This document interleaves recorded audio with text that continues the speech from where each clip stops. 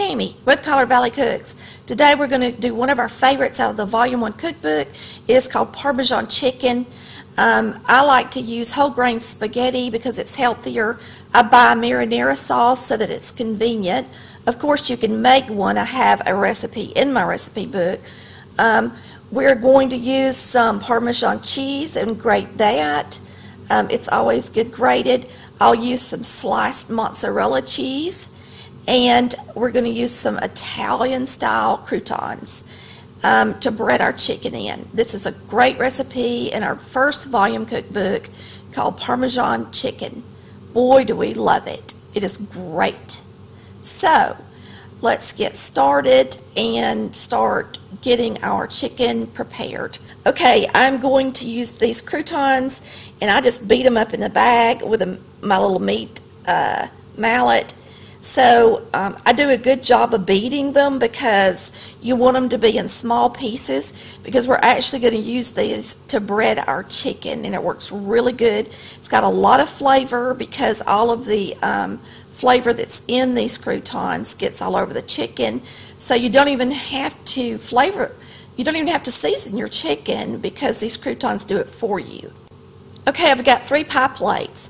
One has my chicken marinating in whole buttermilk. Now you're going to want to buy thin chicken breasts. So go ahead and get them already prepared as thin chicken breasts. Okay?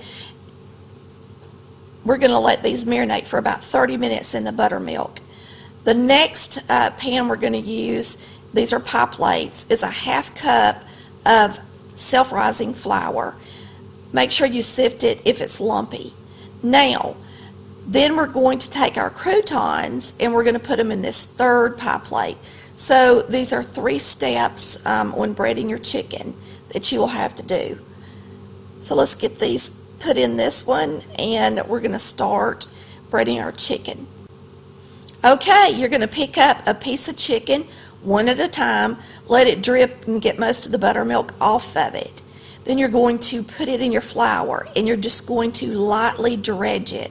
I actually like to sift this flour because it works so much better if it's sifted to get just the right amount on the piece of chicken.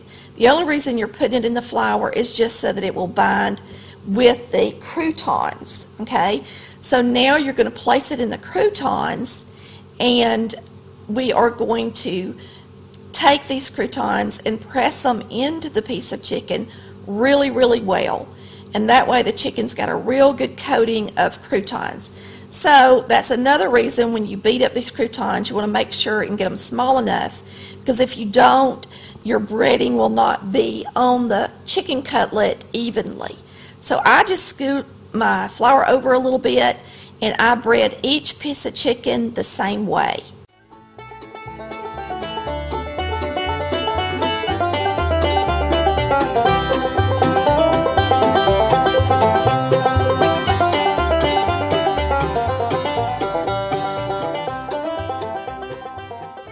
This is a preheated skillet. You're going to want to add oil to it. And I typically put in about 1/4 inch of oil. And you're going to wait till that heats up. And we'll put a little bit of a crouton in there. Once it starts to sizzle, then we're going to know that it's ready to fry. Okay? So we'll put that down in there. It's almost time to drop the chicken, so I'm going to drop the pasta. And always add a teaspoon of salt to your pasta water. Alright, it's nice and warm. I'm going to turn it down just a little bit. I think it's a little bit too warm. Okay, we're gonna put in 2 pieces of chicken. I may can get them all in here, but I don't think I can. So we're just going to start out with 2 pieces at a time. You're going to cook these 3 minutes aside. So I'm going to put my timer on 3 and hit the start button. If your oil is too hot, they'll get too brown, so make sure you turn it back down to medium once it's nice and hot so that you'll have pretty golden brown chicken breasts. All right, I'm gonna go ahead and turn this. It's nice and brown.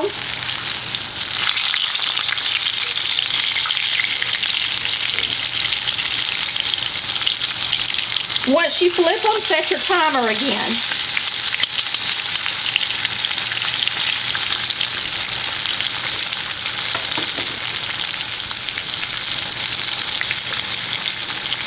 Looking good. Now I've got it turned down below medium and low. This is a large burner, just so that it doesn't get too brown too quick, okay? Okay, while you're frying up that chicken and boiling that pasta, go ahead and get you a jar of marinara out and pour it in a bowl, a pourable bowl if you have one. I'm going to use my batter bowl. Put a cup of water in the marinara jar, shake it up, and pour it into the marinara. And then just mix it up good. And you have time in between, so go ahead and get this ready, okay? So it don't take too long to make supper. Also, open up your sliced mozzarella cheese and set it aside to get it ready to go on your chicken in the lasagna dish. You can also get a hand grater ready with your parm in it, or if you buy Parmesan in a bag, then you don't have to even worry about that step.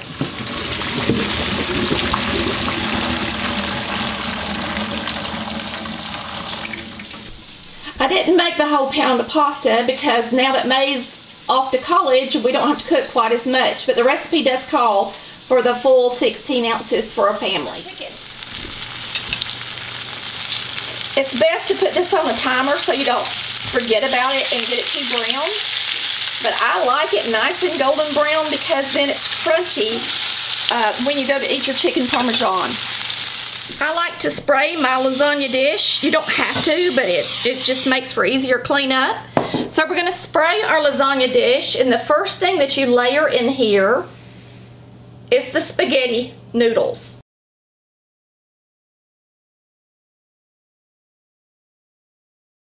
Also substituted regular spaghetti for wheat spaghetti, just to make it a little healthier. You can do what you want to. After you put in the noodles, you're going to put in the marinara and you're going to pour it over the noodles.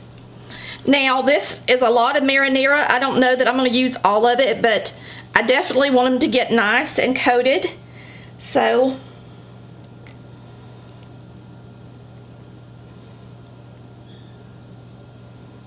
it looks good to me.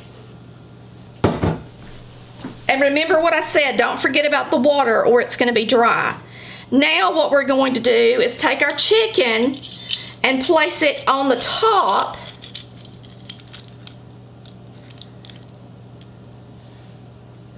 of the marinara. You do not want to pour your marinara over the top of your chicken. If you do, then your chicken is going to get soggy. And that's what's so good about this dish, is the crunchy, delicious crust that we just put on this chicken. So we don't want to mess that up, okay? I gotta scoot that one over a little bit to get everything in.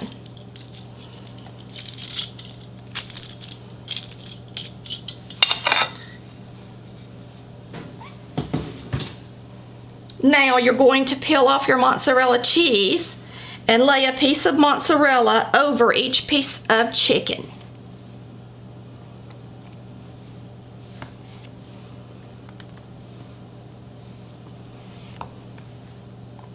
And then we're also going to take our Parmesan and we're going to grate Parmesan cheese onto the top of our mozzarella. You can save just a little bit for garnishing the top of the chicken when it comes out of the oven on your plate. We're going to get this in the oven and cook it until it's nice and bubbly.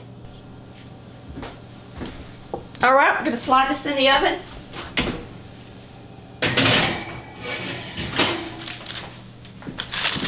Alright, we're going to take out this nice French baguette. It was on sale. And I'm going to cut it crossways. And I'm going to butter a couple of pieces for us to have with our chicken.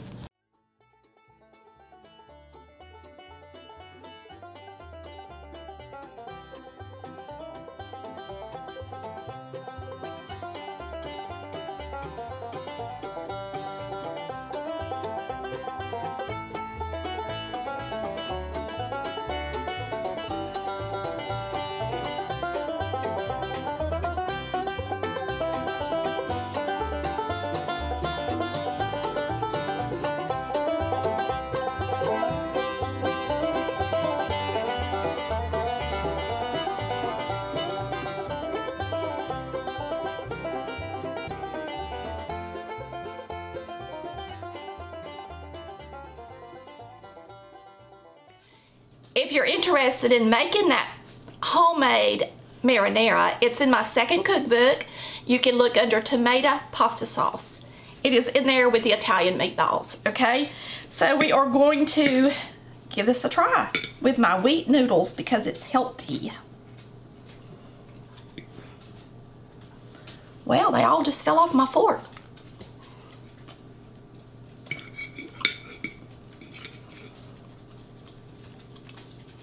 Mmm, so good.